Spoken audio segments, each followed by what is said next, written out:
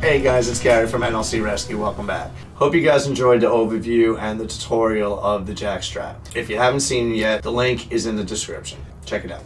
Over the past 3 months, the jack strap has been hit in the field, and I've been coming down and working with companies on how to train and best utilize this piece of equipment. We've run numerous scenarios. We've done two-man team following a hose line in, which could be considered a 2-out, where the nozzle man instantly had an emergency, needed to be rescued. We've done numerous single-man scenarios, step scenarios. We've done exiting the basement of a structure. For instance, this is a basement entrance right here. Person gets pulled to safety from the basement, and the job isn't even close to being over yet. You still could have 8 to 10 steps to go up. At this point, the handles are going to be very useful. They're going to give you leverage, they're going to help you with fatigue, they're going to keep the victim packaged, and they're going to help you with speed.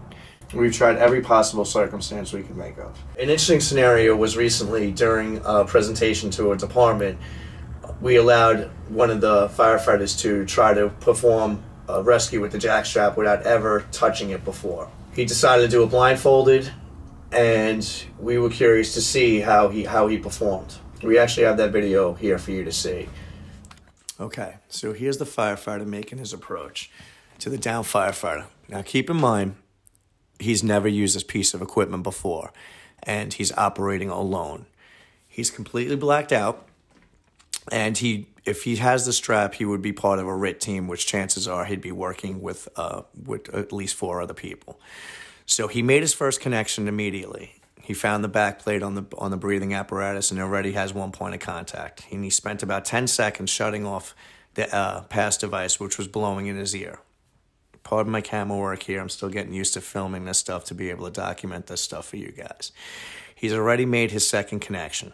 Again, he's never touched this piece of equipment before in his life. And he's already got two connections made.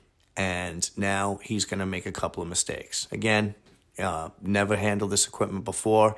He grabs the handle and he tries to cinch down with it.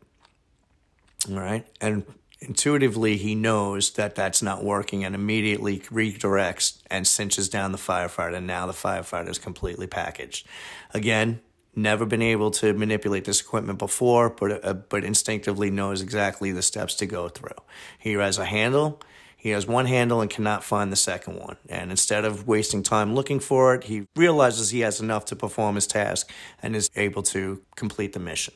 So I just wanted to touch base with everybody again. It's been a couple of months. I know it's a short video, but I thought it would be good for you guys to see with zero visibility and not much familiarity with the equipment how easy and efficient it is. I plan on making more videos focusing on specific scenarios. Hopefully I'll be back within the next month or so. Until then, if you need to contact me, my contact information is in the description.